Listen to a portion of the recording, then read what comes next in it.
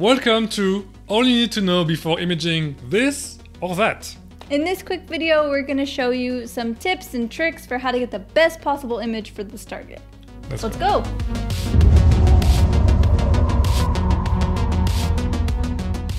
So you're going to find the Andromeda Galaxy in the constellation of Andromeda, I guess. Makes sense, right? It's located about 2.45 million light years away, which is very far.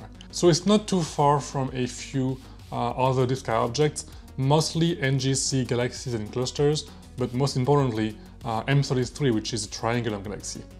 And the best time to capture M31 is in fall. Which is my favorite season. M31 is also known as the Andromeda Galaxy. Duh! And it has a magnitude of 3.4, which makes it the brightest galaxy in our nighttime sky. It is also the largest and closest galaxy that we can see from Earth, which is very, very cool. And it might be hard to imagine, but it actually spans the length of 6 full moons. 6 moons. That's pretty huge. That's a lot of moons. And so because M31 is so large and so bright, it is one of the easiest deep sky objects to capture for beginners. Probably the easiest galaxies out there.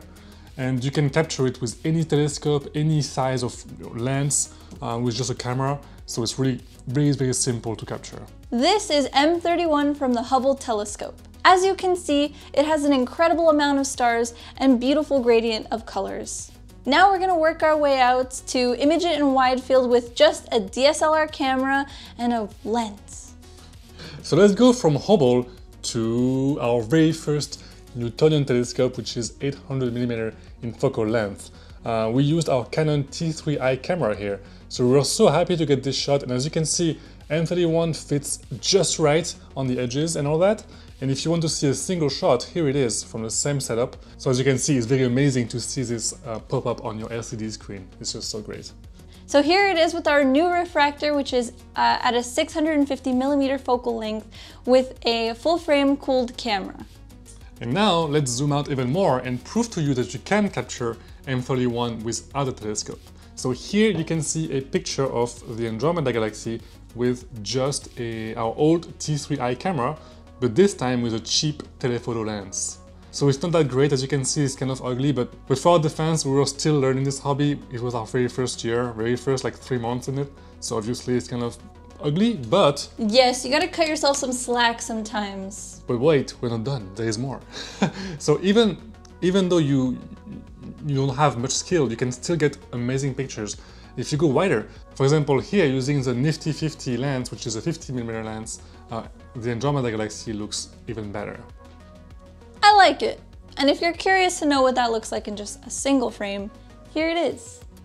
Now, if you actually think before you frame your target and take your time, you can also get a second galaxy in there. So here is another picture at 50mm of focal length, and you can see both the Andromeda Galaxy and, as a bonus, the triangular galaxy over there, which is kind of cool to have in the same frame, especially when you're a beginner. And last but not least, let's go a little bit wider with a 10mm lens. Can you spot M31? Wait for it. Hold up. It might be hard to see because there's no stacking involved here, but remember when we said it was the brightest thing that you can see in the night sky? The brightest galaxy? Well, here it is, right there. It appears really easily in time lapses, which is great. So the Andromeda Galaxy was officially discovered in the year 964. Wow. I mean, at least from the first known reports, but even our oldest ancestors obviously saw it in the night sky because it's so bright and large. Just like the Pleiades and the Orion Nebula, all three are so obvious in the sky from any year in the past. So the first person who discovered it is most likely a caveman. You mean you? I didn't expect that. Okay. Now, the first person to photograph the galaxy was actually Isaac Roberts in 1888. What? Yes, they had cameras back then. So he used a 20-inch reflector to do it. You can see a comparison here with our 8-inch reflector taken 128 years later. To be fair, our Canon T3i probably was a lot better than whatever they had back then. They had cameras, but they weren't like amazing, incredible cameras. I think the tracking was also like all manually done, which is crazy. Incredible. Human feet. Yeah. So to conclude, the Andromeda Galaxy is obviously one of the best targets for beginners in this hobby. It's very simple to photograph, it's large, it's bright, but do not underestimate how bright it is. If you do very long exposures for each frame, you might really easily blow out your core in the galaxy, so be careful with that.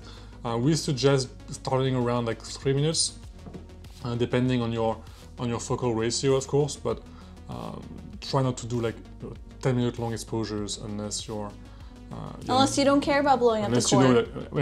Unless you play with your settings beforehand, but the core is extremely bright.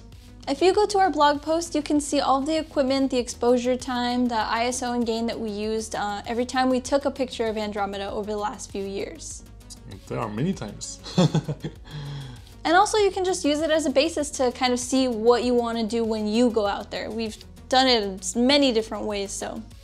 Yeah, copy our settings and just try yourself and see if that works for you. And you might get a good image. So I made a video myself when I went out in the desert alone in the past, imaging both M31 and M45, so you can check it out if you want to. I think it's pretty interesting. And you can see how I imaged the last version of our M31 image.